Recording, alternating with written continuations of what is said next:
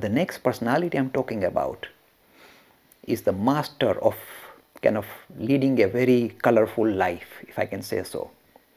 And the name of this personality is Girish Chandra Ghosh. Now, Girish Chandra Ghosh was very famous as a playwright and a theatre producer in Calcutta in his time. Very famous, very rich, well-to-do. Again, he likes womanizing, he likes drinking, no difficulty.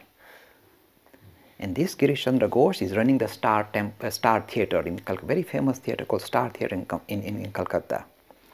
One day he hears that this Ramakrishna Dev from Calcutta, from Dakshineshwar, he has come to see the play Chaitanya Leela. He said, okay. The doorman said, should we charge him? He said, well, don't charge him, but everybody else with him, charge them. Let them come. But he said, don't you think you should come and say hello to him or invite him? He said, can't he get off the carriage by himself? Very rude. No problem. And he was watching from the window and sees Ramakrishna's face has become a little bit disappointed or kind of saddened. Doesn't matter. Comes, watches the play, goes away. And the interaction continues. And Girish is not very convinced by this personality, but continues to interact in a very robust manner with him, challenging him almost every time they meet. He keeps challenging him, threatening him, saying even this can't be right. And Ramakrishna continues to be very soft, very kind, very gentle to him and continues to interact with him. Then one day he said, Girish, can you do me one favor? Something very great is inside you. It's trying to kind of pop out, show its colors. Do one favor to me. Just repeat the name of God twice a day. The rest will happen. At morning and at night, repeat the name of God once. That's all I'm asking. And Girish said, look, I've got such bad habits. Because this is how he would visit him. Do you know how he would visit him? He'd go to the house of ill repute. After he finished there with his bottle of whiskey, he'd tell the driver in the horse and carriage, take me to Dakshineshwar. He'll appear in the middle of the night and, kind of reeling from being drunk, knock on the door of Ramakrishna and sit with him and say, I'll come to talk to you. And Ramakrishna would get up and say, yes, let's talk. And then as soon as he came, he told the man, go in and get his bottle from the carriage, bring it here. This is the way he's interacting. This is the way he's talking. You think he's a sinner of the sin, the highest sinner. And yet he's talking like that with him all the time. So Girish, repeat the name of God twice. He said, look, you know my condition. I can't control anything. I can't be sure I'll repeat it day and night. I can't do it. I can't even promise you that I'll repeat the name of God twice in a day. I can't promise you that even. Sorry. The Guru is trying to negotiate some terms with the disciple, and the disciple says, no, that's not good enough. Then Ramakrishna said, okay, in that case, give me the power of attorney. I will repeat the name of God twice on your behalf. He can do this stuff like that. Give me your power of attorney. He said, that is easy.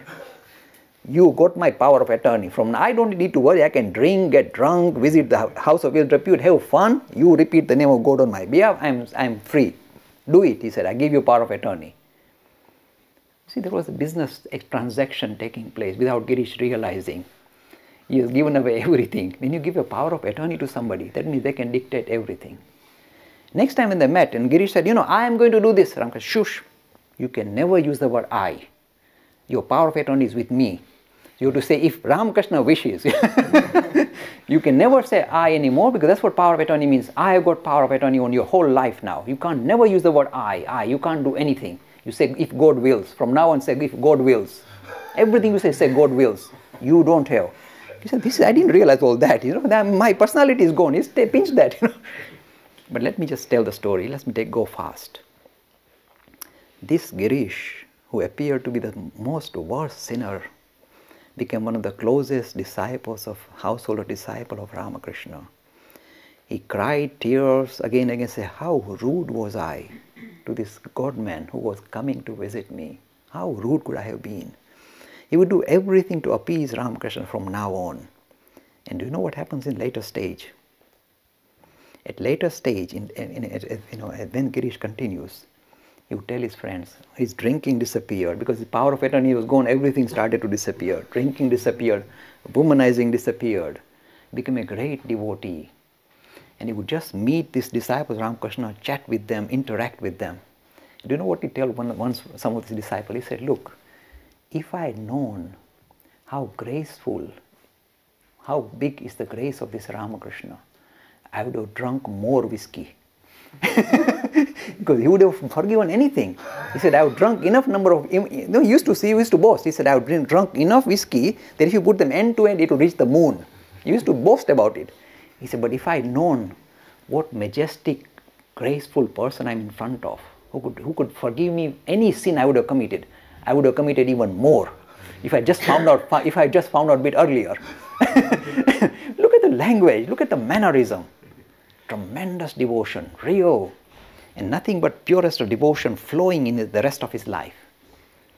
You see, when he was about to die later, I'm just deliberately fast forwarding the story. When he was about to die, he was ill, and some of his disciples would visit him. And one day, he was sitting there, and some disciple walked in. He said, can you see that slipper? He said, yes. Bring that slipper and hit me on my head. I see, you talk like that. So why should we, you're ill and you want me to pick up the slipper and hit you on the head as well? Come, he said, pick up the slipper and hit me on the head. I said, why? He said, tell you why. Just now I was thinking, what is going to happen to me when I die? What a stupid thing to think about. I'm sitting at the grace of this super personality. Why am I worried about what will happen to me at die? So I'm an idiot. Sorry, I need to be beaten up. Bring the slipper. It was that love, that closeness. You see, let me touch on one other thing. This Ramakrishna remained hidden from the rest of the world in the sense that nobody knew what personality was this Ramakrishna. He was almost, even the people very close, even these close disciples couldn't discern whether he's just a great bhakta, an avatar. Who is he? They were trying to suss him out and they couldn't. Even they were struggling. Even Vivekananda until last minute wasn't sure, who is this? What great person? Because, as I said, his ordinariness was very deceptive. So very few people recognize what his personality is all about.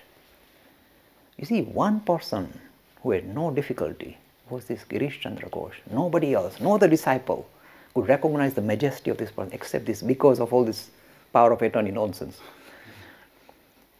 When Ramakrishna was suffering and he was about to pass away, just a few months before, on the 1st of January in 1886, he was suffering, very serious, very ill, in a garden house in Calcutta.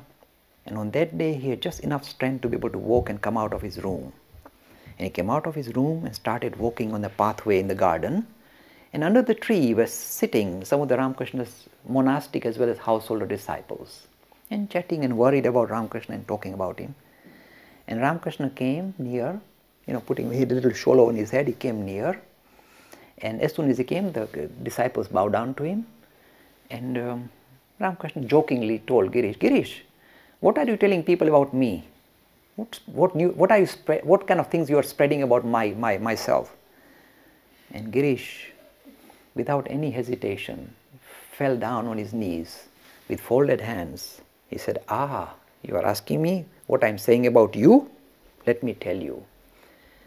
Him who the Vedas cannot define, the Upanishads and the Vedas and the Gita cannot define or describe, you are asking me to describe that? They fail to describe you. How do you expect me to describe you or define you? When he said that, the shawl went off.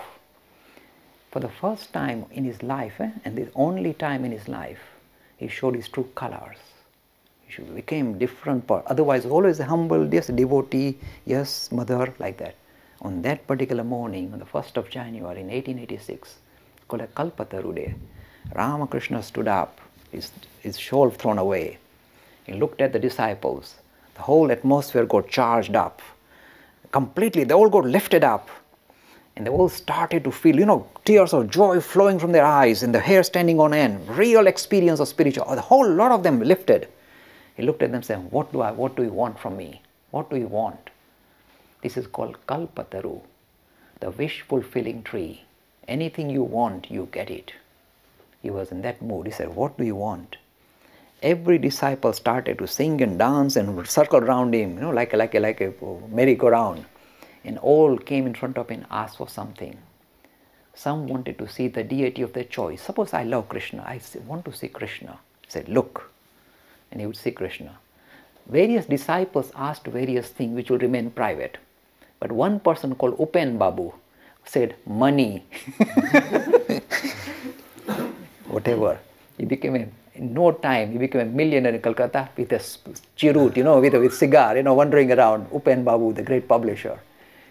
Everything they asked, they got. And who set light to this whole phenomena? Girish Babu.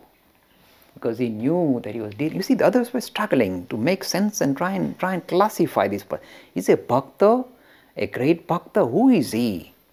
And this Girish Babu had no difficulty. He said, the Vedas fail to define you, classify you. Why are you asking me? And that was enough to spark, to open up the doorways. He said, what do you want, my boy? Anything. Kalpataru.